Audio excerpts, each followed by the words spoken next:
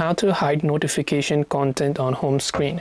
Now there are many things that you could be talking about, whether you're talking about hiding notification content when you receive a notification here, or maybe on the lock screen when you receive a notification on the lock screen you don't want it to show the content. There are many ways that you can do this, and this depends upon the phone that you're using as well. In the case of my Samsung, if I open up the settings application here, I could simply go to the options called notifications, and many Android devices will also have their options, so you might go looking for there.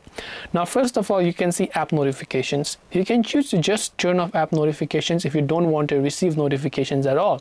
But if you want to know that the notification you receive, but you don't want to know the content of the notification, we have to look for other options.